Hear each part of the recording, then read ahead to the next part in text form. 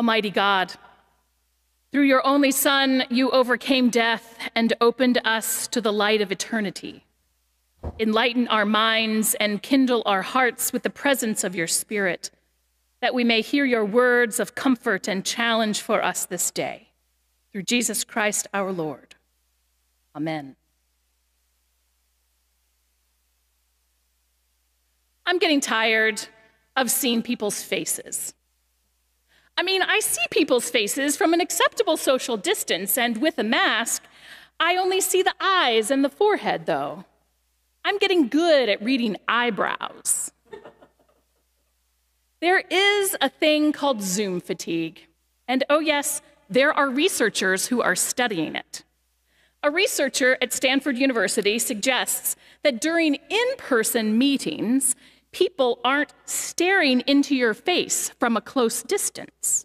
Some might be typing notes or reading ahead on the agenda, but video calls disrupt the natural rhythm, forcing everyone who is logged in to stare at each other, a phenomenon known as hypergaze. Like many of you, I have been on my fair share of Zoom meetings during the last year, where one or more people, I'll say it nicely, are video camera challenged. The angle of the camera is slightly askew, others are focused clearly on their foreheads, or awkwardly pointed downward so you don't even see their face at all, or just extremely close to one's nose. The researcher suggests, from an evolutionary standpoint, if somebody is very close to you and staring right at you, this meant that you were going to mate or get into a fight. Well, as you can tell, it creates a lot of stress. People on high alert. During in-person meetings, people also don't feel the need to exaggerate their nonverbal behavior, nor are people forced to stare at themselves. Again, video calls upend the norm.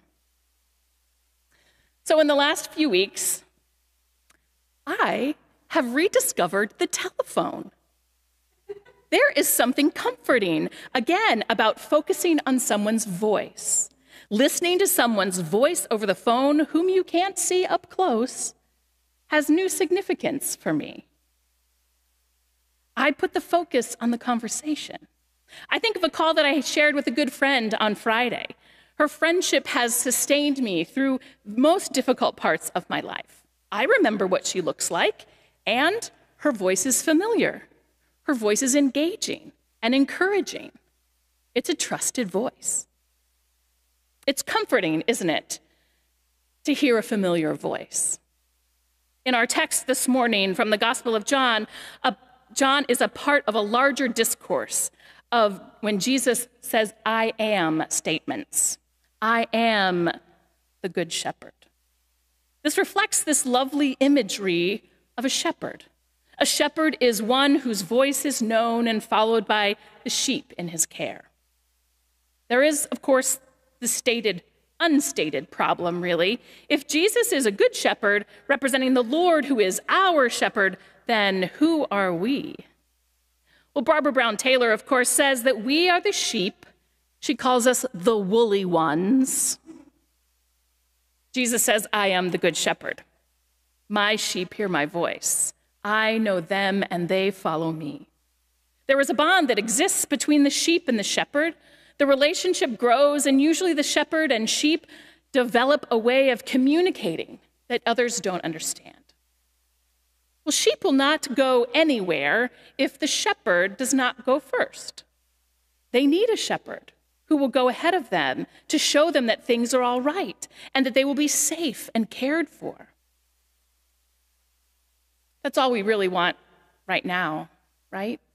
To know that we are safe and cared for, to know that our loved ones are safe and cared for, to know that all of God's children in this city and in this world are safe and cared for?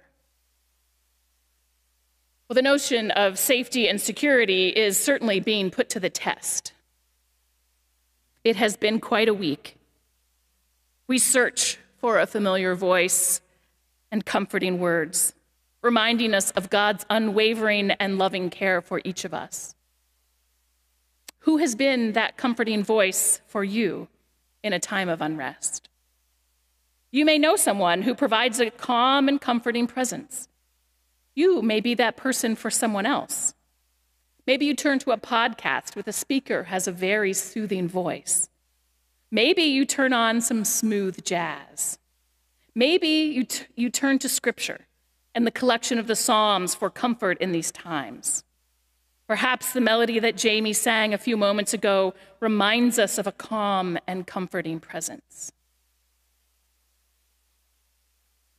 Well, the verdict of the Derek Chauvin trial was announced Tuesday in the murder of George Floyd. For some, there was relief. For others, cautious optimism. For others, there's still pessimism that it took so long, and yet another Black life had to die to come to a potential turning point in our justice system. But in the 24 hours immediately around the Tuesday's verdict, 6 more police shootings happened across our country. The current public health epidemic of gun violence on our streets and at the hands of police has got to stop.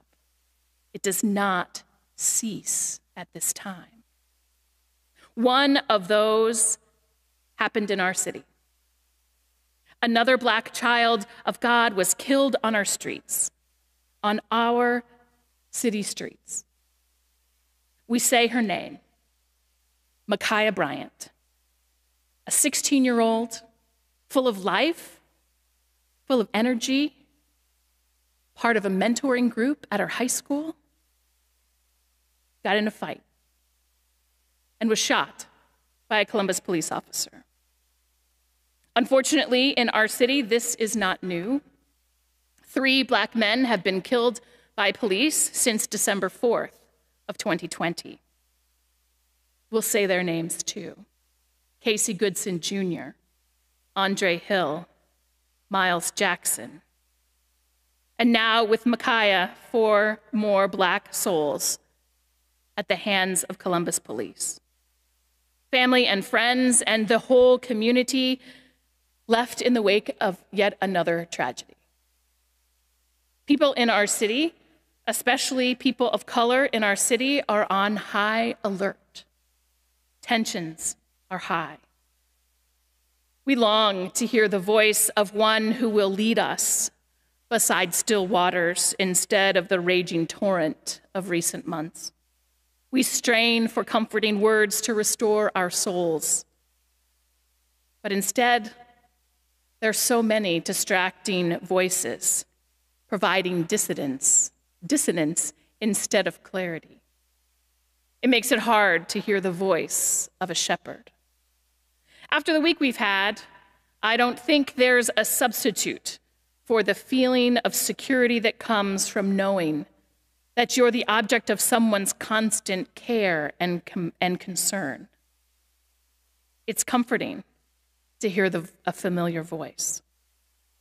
In times when anxiety and fear hold us more than our patience and our courage allow, we need to be reassured that someone will not only journey with us, but will go ahead of us. A New Testament scholar, Matt Skinner, suggests that maybe one way to understand a calming presence of a good shepherd's care is to experience the distress caused by its absence. Think about it. We're seeing it yet again. When people and systems we employ shepherd our public safety fail to protect and serve Black and brown bodies. When a greedy wolf shows up or an opportunistic hired hand runs in the other direction, you know it and you feel it. That your whole body experiences a threat. Feelings of terror and worry and abandonment get embedded in our bones and in our systems. He suggests that there are too many toxic effects of the lack of a good shepherd. The lingering effects of a narcissistic and deceitful political leadership. The pandemic-fueled anxiety dreams. Nowhere to hide from predatory racism that roams on our streets and the flood of microaggressions in our daily life. This is too much the generational experience of our Black and brown siblings who do not feel safe on our streets. And when we're aware of the absence of a shepherd's care, we are called together as a community to listen, to pray for a way forward, to identify one whose voice is known and trusted. Well, the image of the shepherd and sheep is very central to the narrative of the Christian faith that we can tell about the God who has come to us in Jesus Christ, the story that we tell our children, that a trusted shepherd seeks the welfare of the flock and seeks to lead the flock in God's ways toward God's good future. Well, part of the reason that sheep trust the voice of the shepherd is because they know that she'll go first, that the sheep know that the shepherd will always experience the journey before they do, so that the sheep will have no need to fear being abandoned or purposefully led into danger. The shepherd never leads a sheep to the place that she herself has not been, or has not experienced, or has not touched or walked first. It says a lot about our Christian faith. That is incarnation. That God becomes flesh and blood in a baby born to this world through a woman. And that is crucifixion. That God experiences betrayal and suffering and death firsthand, not escaping it, but willingly entering into it. That is also resurrection. God wrenching forth new life out of old, new possibility out of a tragedy, refusing to let death have the last word and emptying it of its power. This picture of Jesus as the Good Shepherd reminds us that he will always lead us on the paths that he has already walked. And that is what we claim as we follow God in the way of Jesus as an Easter people. We claim that in Jesus Christ, all of life and death has been hallowed, made holy. That we claim that our Good Shepherd has traveled all the paths and will take in our lives. That our Good Shepherd has already experienced the journey firsthand so that we can be assured of God's presence along our way. Let me offer that Jesus knows your name, the one who calls you and leads you, the one who created you and abides within you and will not forsake you, especially not in these days of chaos and uncertainty and pandemic fatigue and loneliness. Jesus says, I am the Good Shepherd, the one who lays down his life for the sheep. One more interesting point of this text is that it's often used to exclude people, Christian exclusivism. It's often used to support an argument about whom God saves and whom God doesn't save. Who gets into the fold and who doesn't. That the sheep are never in charge of actually figuring that part out. The shepherd is the one who can call the flock together, who forms all of them into the sheep family, and who leads them wherever they are to go. The sheep are just brought into the flock. They simply have to learn how to abide with one another and live together and figure out unity together.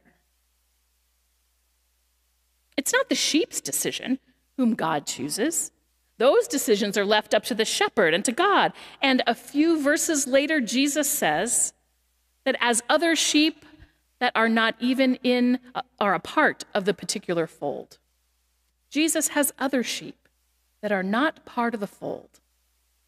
And it would not surprise me one bit if our shepherd has a much bigger flock than any of us could ever even begin to imagine, and therefore a pasture big enough for everyone to find a place to graze. It is Jesus, the Good Shepherd, who leads us into the future, even if that future is uncertain. That we know bad things will happen. This week is full of evidence of that.